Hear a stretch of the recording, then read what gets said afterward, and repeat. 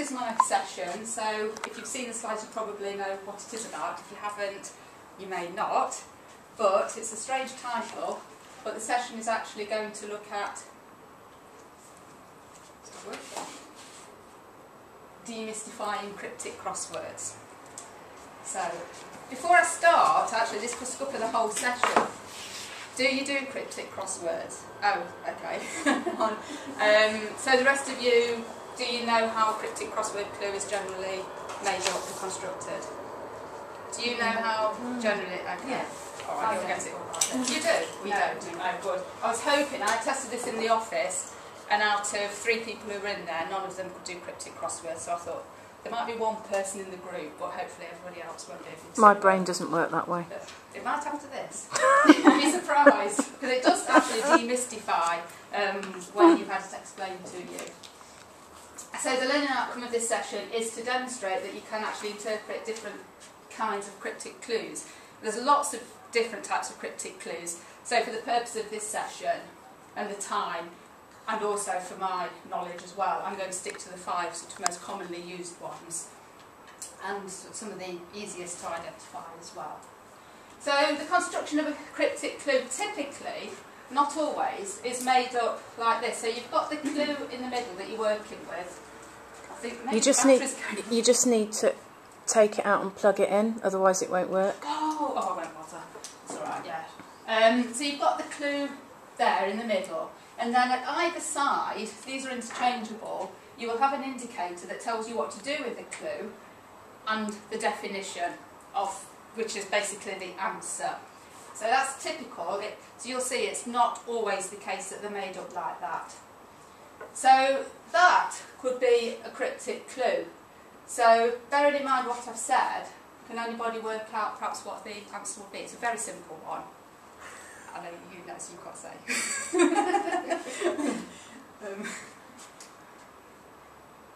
When you understand it, it is very simple. Any ideas?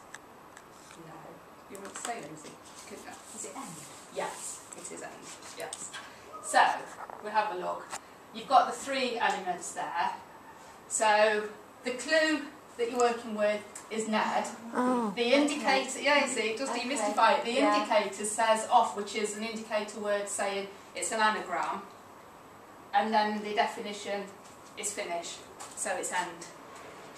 And it's like having a veil lifted, isn't it, when you understand how they work. I'm still not that good at them, I have to say, even though I can understand them a bit more.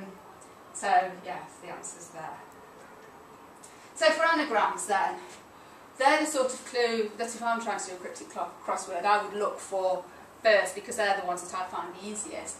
And the sort of indicators you've got, these are just a few. Off is really commonly used. Rewrite, badly out, damaged, order, disordered. Any word that suggests out of order, basically. So I actually cheated, and I put my answer into an anagram creator to get an anagram, and I quite like that one because it was proper words, so I picked that one out. So I've made it into a clue. So disorganised is indicating that you've got an anagram in there somewhere, and then the answer is completing puzzles. And to help you, obviously, you've got the number of letters, 7, 10, so what would that be? Going with the theme of the presentation. There's crosswords. Yeah. So what am I talking about? What sort of crosswords? Cryptic. Yeah. And it's cryptic crosswords. Oh, okay. Yeah, so they're the puzzles. Yeah, that's quite a long one, but I thought I love that as my title. I quite like that. Another type of clue are what they call hidden answers. So this means the word is actually in the clue. And again, you've got the definition there somewhere. So these are the sort of words that will be used to indicate it is a hidden answer. I find these a bit hard. They should be easy, but I quite often miss the indicators for these. But again, once you know, it sort of opens your eyes. So if you have a look at that one, I've tried to pick fairly easy ones, but then I suppose if you've done a few that perhaps look easy, can you work out maybe what that might be, bearing in mind the definition is there as well in the clue. What's the 4 in the brackets? Oh, that's the number of letters. Oh, of the... Okay. Yeah, the number of letters of the answer. Sorry, yes, I should have explained that. Yeah. So 4 of those letters are going to run together to make a word.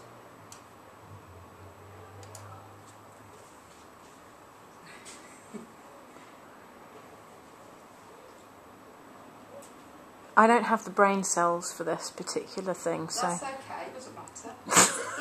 Yes, yeah. Yeah, so it's saying portion of, so it's part of. The answer is consumes, eats. Oops. Yeah. So these, actually, I think these are quite hard, homophones, so words that sound, they're spelled differently but sound the same. Again, indicators, the most commonly used one is sounds like. Here is used quite a lot, and you've got her seems, utters, and there will be other words. So this one, in a way, you've got 2 definitions, but by having the number of letters, that should help you work out what the right answer is. So the we here there is telling you it's a homophone.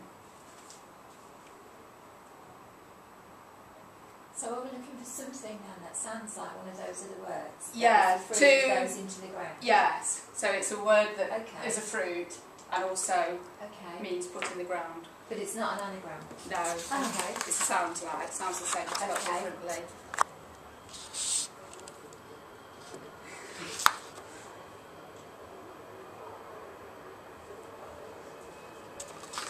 I haven't got a clue. I can't even think of any fruit that's put in the ground. No, it's not. No, that's the thing with cryptic crosswords. You have to try and get away from associating the fruit with putting in the ground. Do you So know? ground might be the way it Yeah, that's sounds. another word. Well, not ground, but something that's, if you put something in the ground, you... Bury it. Yes. So fruit, Bury. yes, but spelled differently. Sound the same, very and berry. B-E-R-R-Y. Yeah. Is that the answer? It is. Now sometimes, if the 2 words have got the same number of letters, until you've done part of the crossword, you don't know which is the right answer. But because Right, that okay, berry okay. is 4 letters and the answer is 5, you know Yeah. it's the fruit berry in that instance. Oh, so when it says sounds sorry. like, it doesn't mean sounds like as in rhymes with, it means it. No, the it same word. sounds the same. Sometimes it sounds almost the same. There might be a slight difference, but basically, if you say it, it sounds the same but spelled differently. Okay. Yeah.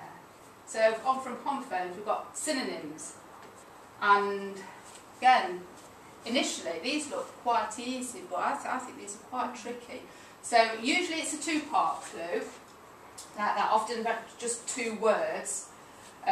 This 2-part is obviously a group of lines, is a phrase, and then the word. So they mean the same. So tarry and rope. I think that's quite a hard one. I put that in just to stretch you, because that one's slightly easier. I think that clue. Very short, and this is an example where there is no indicator. The whole clue is just the clue. So the 2 words mean the same thing. So perhaps try, I think that you might get that one, but I think that one is quite hard. I just wanted to give an example of a 2-word one. That one's slightly easier. That one's pride. Yes, Pride, yeah. But the second one. Yeah. Sometimes you find yourself disagreeing with the compiler of their definitions. I'm not sure.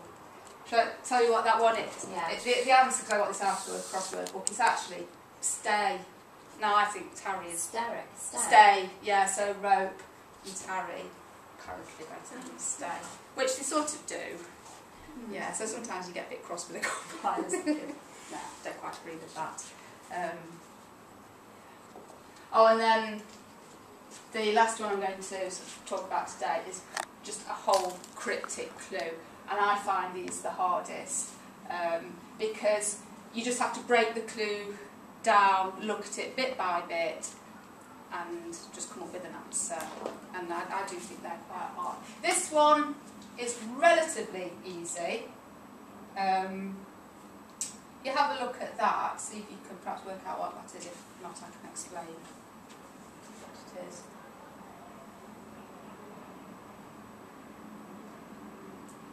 You can see there's no real sort of indicators in that, as I talked about before. Is it ensue? It is, yes. Do you know why? Follow means ensue. Yeah. Points are east and north. Yes. That's the N. Yeah. Made by Little Susan is Sue. Yeah. And actually, the follow also means that the points are followed by little Susan, so Sue comes after. Points is often points of the compass, so north, south, east or west. Yeah, and there are other types of clues as well, but obviously there's not time to go into that. I think too much would be overkill as well. So I thought, I don't know how long we've got, I don't know what time we started, but I have compiled, what's the answers? 5 minutes. We've got 5 minutes. I have compiled a short crossword. See how you get on. If you want to work in pairs, that's fine. Oh, maybe although work that's in cheating. So perhaps just spend, I don't know, maybe 2 or 3 minutes having a look at it. But, I haven't used any other different types of clues. There's only one purely cryptic clue in that. All the others are made up of the different sorts of clues. So if you want to use the PowerPoint, that will remind you of what to look for with the indicators as well. Have a quick go, and then I can put the answers up, and if there's any that you want explaining, any answers explaining, I can do that. Or if you prefer not to see the answers and want to take it away, I can take a vote on that. I won't be able to do this at the same time as recording. I have trouble doing this as it is. Can I put this down? Yes, because I'm not doing anything now. It's over to you. So I don't know if you want to do it on your own or if you want to join us as well. I don't mind. I don't know. I'm not really going to be very. We'll get nothing. You might surprise yourself. I'm I don't know. demystified them now, so you might be surprised. I still can't do them. Yeah. I know what to look for, but I'm still not ever I'm I'm struggling to look you. at the question and know whether it's which one it relates to. Yeah. So it's usually I could do with a handout, but we might have one. Yes, I've given you all a handout. I've got one at hand if you should be able to see my hand. Right. I know there's some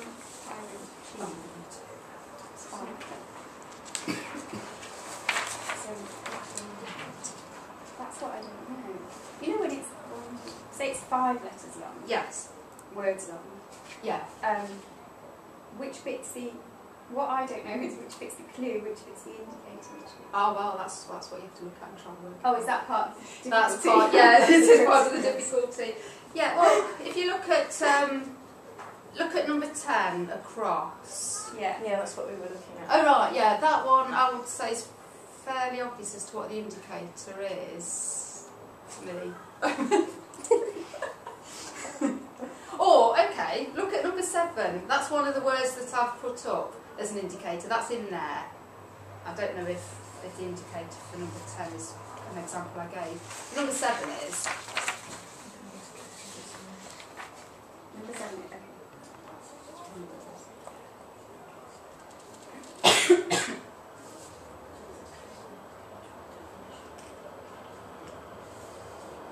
You know, sorry, if it's got 5 letters long, Yes. say for example, and it's one that, identical. You can't get that one. No. No, I can't. I bet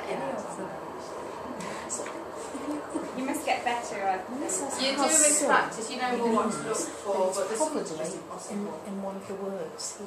Yeah, so what you So ask, there's sign- 5 can you see a sign letters. of So the if zodiac? you know there's 5 letters to Oh, that right, word, okay. Yeah. No, um, I'm too brain dead. what I... Aries. Don't worry. Is it one of those that's a hidden one? The word meaning and You're asking That's about. what I was asking. Yeah, so it'll be 5 Irish. consecutive Irish, letters yes. in Right. that to make up a word. You can just Irate. Irate, yeah. I've just got It's just knowing what the Well, that's got 2. That's indicators Yeah. is. Well, yeah, sometimes I just have to look at my answer because I couldn't Oh. remember what it is. But yes, it's the type of clues that you say.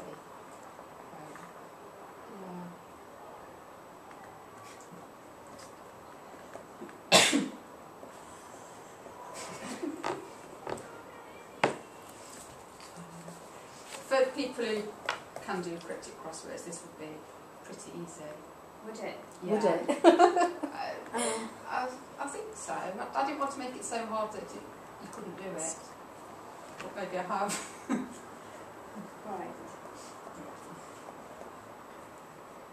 So say, okay, so should we just stick with that? Angry with some both heard Lindsay say that was irate. So Oh, let's okay. work out how it could be that. Do you know, my husband and I, we make quite a good team with these because he can spot what the sort of clue is, but he doesn't have the vocabulary always. And he'll say to me, is that a word? And I'll say, yes, it means such and such. And then we sort of work together. So he's worked it out and I've confirmed that, yes, he's right. So irate is a type of being angry. Yeah. And it's in there. It's a word. It's actually in the clue. It's one of those hidden ones. As in, it's an anagram. No. Could be, but it's not. I mean, it isn't. That one isn't. Yeah, no, but actually, angry could be an anagram indicator, but it's not in this case. I haven't thought of that, so that's confusing. But no, it's the sum that's the indicator. So for that one, it's not actually at the end. They do that. That's why I said typically, but not always. Right. Follows that format. So the indicator sounds like.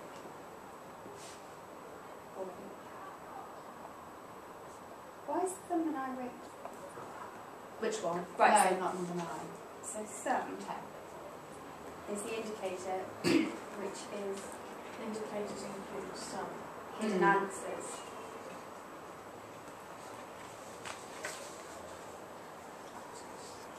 Well, it might be hard, but at least you can sit down for mine. Right. Could you explain that? Yeah. Is my time running out? Yeah, Would you it like me is. to put the answers up then and Yes. go through them? Yeah. Thank you, it would. That's the activity up there. Okay. Explain that. Okay, did we... No, we didn't really... Sorry. No, that's all right. Did you manage to finish yours then? No, I've got 2 left. Oh. What about you, Helen? I haven't even, no. Lindsay helped me do 2 and then I stuck into the 4. Okay. Well, 2 across, that is the pure cryptic one. And basically, new arrivals is your baby. You tend to babysit at night. You're watching, so sit. I find those the hardest. I find those quite difficult. I only put one of those in. That, you probably recognise that was a synonym, but maybe not got the answer. It's a double, so you have a double drink, an identical double. Here's, so that would be a homophone. So team, side, S-I-D-E, sounded despondent, side. I'll give you the answers, so you can take them away if you want to have a look in your own time. Or you might just want to throw it away. This one, it's got a sum in it, so that's a hidden clue. Very often, the hidden clues, the indicator is actually in the middle of the clue because of just the nature of, you know, the grammatical makeup of the sentence. Because you couldn't really have those sort of indicators at the beginning or the end. So it's Aries, sign of zodiac, where's that? Aries. And then angry, I think that's the one that everybody did get at the end after listening. So angry is the definition, some is the indicator again that it's in the clue, so you've got irate down there. So, okay, 1 down, that's an anagram, so it's used the word badly to indicate that something's out of order. So it's an anagram of as fed, fades. 3 down is another hidden one, so you're saying it's the clue's found, so it's found in the clue. So it's atlas, which means map book, another word for map book. 4 down, develop, that's the indicator, so again it's telling you that the words are out of order, so it's an anagram, so it's turtles, to large marine reptiles. And 6, I quite like this. Herb waits for no man, time waits for no man. From the sound of it, again it's a homophone, so time and time. And then 8 down, that's another sort of hidden clue. It's got from, so it's aroma. Which were the 2 you didn't get, Lindsay? Babysit and side. Oh right, yes, yeah. Babysit was certainly for me. I think they're the hardest. But there are harder clues, and there are ones where you take the initial letters and things like that. You know, there's lots of different types of clues. So I'll just stick with the basics. So, I don't know whether that spurred you on to try cryptic crosswords or whether it's put you off for life, I don't know. But if you see one, you might recognise a few clues, sort of like anagrams, things like that, open your eyes a little bit. So hopefully it has demystified them to a certain extent. Any questions? Or you just want to forget the whole experience? What can you think of any crosswords that would be good for beginners to have a go at? Because I know things like The Guardian early on in the week seem to be a bit simpler. I don't know about simple ones. I mean, you can buy crossword books, so there might be some in those that are simpler. I think there are crossword books to help you as well. That's what I used to actually explain clues. But I think just doing them and looking at the answers to see, so those where you struggled, I mean, even then sometimes it's still hard to work out how they got to the answer. And compilers change as well, so I don't know whether there are any simple ones. I think finding a book, I mean, we've got that at home, and that takes you through the different steps. And compared to some of the newspaper ones, they are relatively easy, but they're still not easy. But they've got the answers, so and they will explain them. So that's probably a good way for beginning as well. And you can also cheat by going on to crossword solver in Google as well if you're really stuck with answers. Well done. Thank you.